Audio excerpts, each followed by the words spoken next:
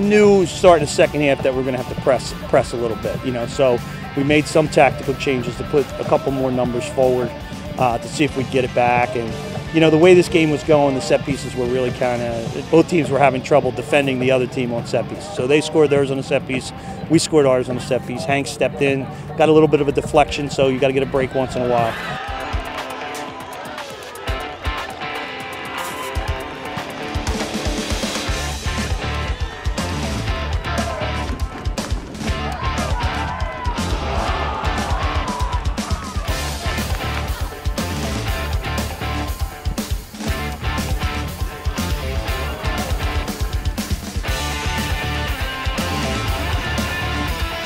Anytime it's overtime, it comes down to one play, and Elo made a huge play. We're waiting a long time for him to get his first goal, and in overtime to get it at UIC for a big win.